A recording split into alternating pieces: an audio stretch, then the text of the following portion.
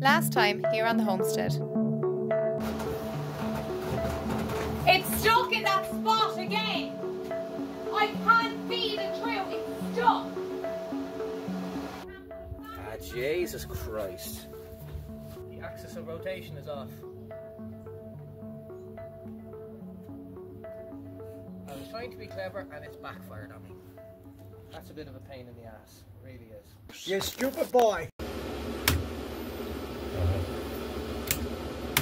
Is that the 10 panels or 4 panels on the roof? That's the 10 panels. So we're only running 4. We are down 10 panels. That trip switch has failed. It's one thing after another, it really is. At least one good thing did happen. Adam's ultimate goal is to someday get off the grid and become self-sufficient with his energy needs. His dedication has me wondering about the steps your average household would need to take in order to get fully off the grid. This curiosity leads me to County Kilkenny to meet with Mike Wilkinson, who is some way down the road towards his own energy independence.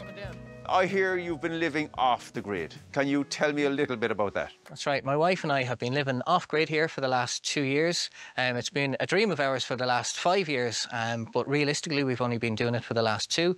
But I think the best thing to do is to come and show you the setup. Okay, lead the way. An array of battery power in one room. How did you go about designing a system like this? There was a bit of trial and error involved. Technology is moving so fast in the industry that it's hard to keep up with what's the latest thing.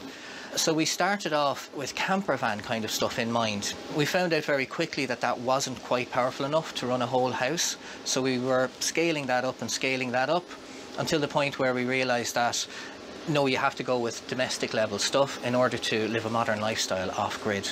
If someone was inspired by your story and was starting today, what tips would you give? Okay, make friends with an electrician, be first one. A lot of this equipment can be bought individually, and realistically you have to spend a good 6 to 9 months learning about how to set it up. So everything that's done here is always done from a safety point of view first, because at the end of the day you're investing somewhere in the parish of 10,000 euros into this, and if you do it right it'll last you 10 to 15 years minimum. However, a small mistake could cost everything in that. Living off the grid certainly has its challenges, but with the right amount of solar, wind and battery storage, it's definitely achievable. It takes planning, patience and a willingness to adapt, but the independence it offers makes it all worthwhile. For anyone looking to make the switch, start small and learn as you go. Nice to get some recognition from the mainstream media. However, the goal for this tilting solar array is to take advantage of 2 different angles of tilt on one single axis. So to catch the early morning sun, the array can tilt all the way over to about 50 degrees facing eastwards, which is over that way. And then as the day goes on, they can transition to a level to be about 30 degrees south facing. So for reference, in winter time, the early morning sun rises just beyond the shed over there, and it sets in the gap between those 2 hills, just beyond that tree there on the other side of the valley. So that's winter time. In summertime, the sun rises on the other side of those big old oak trees over there, and it sets all the way over there between those 2 hills just beyond the tree line there. So this array should be able to catch maximum amount of daylight hours all throughout the year. To get this to work on the hillside, I had to modify the design away from the original that we saw in the previous video. The original would have worked perfectly on flat ground. However, to have the hill and the tilt angle, we had to change things up a bit. So what I've done is I've got a string line, went level from the first post to the last post, and I cut them all in line with the angle of the hill. And that way we can put a flat board, a 2x4 on top, and then mount our hinges onto that flat board. This modification to the original design is going to give the whole array an equal axis of rotation right from the first leg up to the end leg up there. And we're going to use different hinges to what we tried in the first attempt.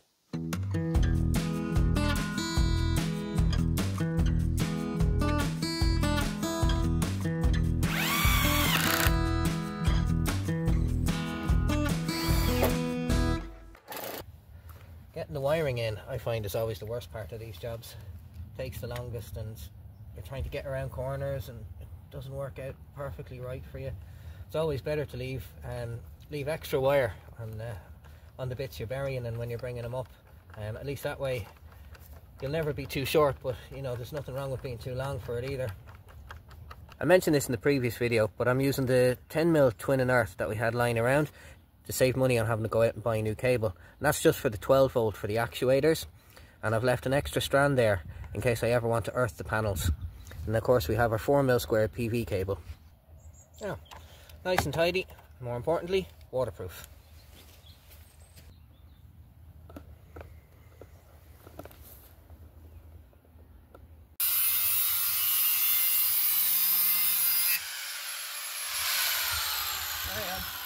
What the hell is this ugly box? This ugly thing I'm building is a cabinet to house all the 12 volt systems.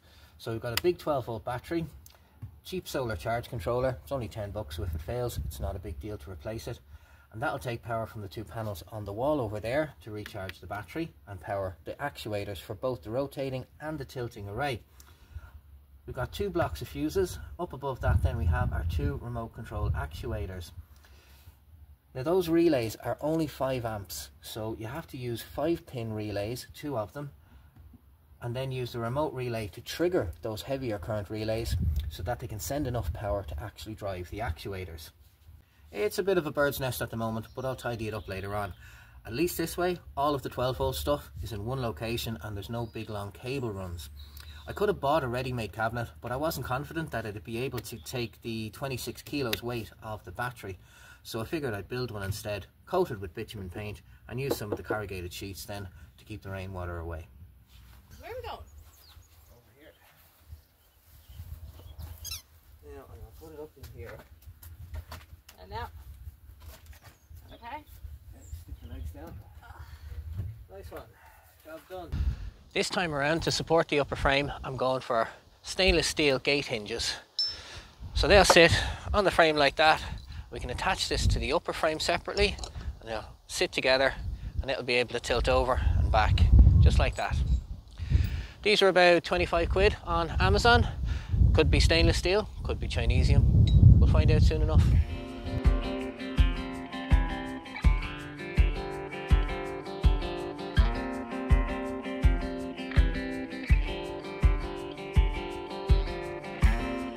Another benefit of using these type of hinges is that they have that little bit of adjustment room on them, just to make sure everything turns freely when it is actually sitting on top. So you can adjust the top nut as well as the bottom.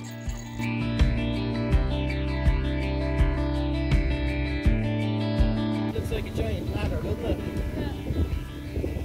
Yeah. Alright? Yeah.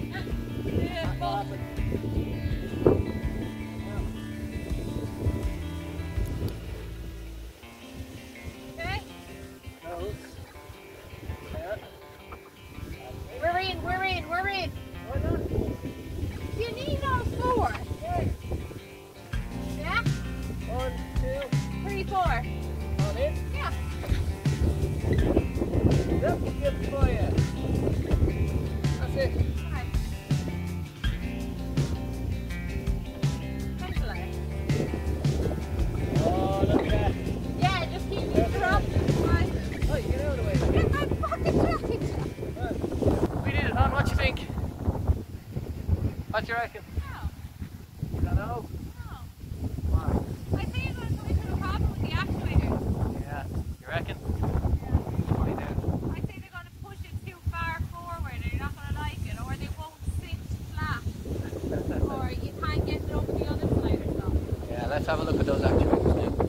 The 12 volt actuators that I'm using for this project are these ones here, made by EcoWorthy, well-known brand around the world.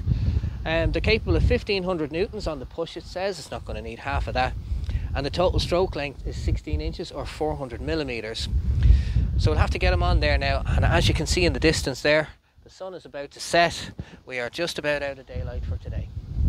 When it comes to fitting these linear actuators, a key point to remember is that the closer one end of the actuator is to the hinge point, the longer the distance of travel you'll get. However, you do that at the expense of leverage. So in this case, I want to get a mixture of both, because with the weight of the panels on there, it's going to be about 100 kilos weight in panels. So I want to make sure that these will keep the frame steady in some sort of high winds. All right, now Up and over. up and over. There we go. Look at you with your fancy sticking them in. Now 23 3/4. 24. Ah, for fuck's sake, 24. Look, it's not too bad. It's only like a tiny bit. You're just OCD about things. It's the weight more so Fine, than that okay, now. look. Now. 23.9. That's it. That is it.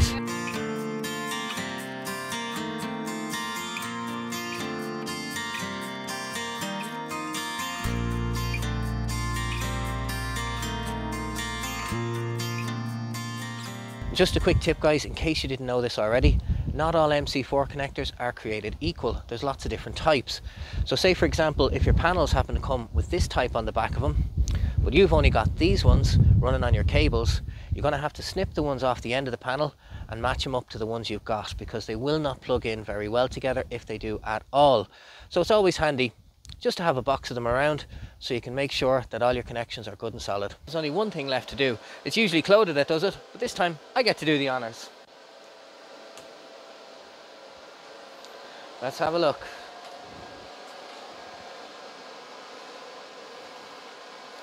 Straight away up to 1 kilowatt. Show me your fantastic thing then. Come on. You ready to test it out? Show me it. We'll see the reaction. Okay, so this It button is fairly solid, even with the wind coming up though, isn't it? wiggles you a little wiggling bit. it? No, Oh, it okay. does. It wiggles a little bit in the wind. Okay. Okay, ready? Go on. So, morning sun is over there in the east.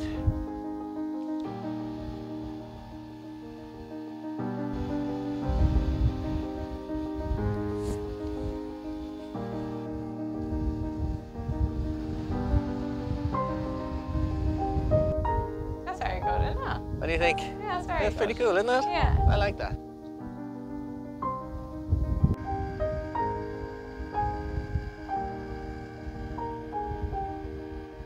I think that's class. That very is good, class. yeah.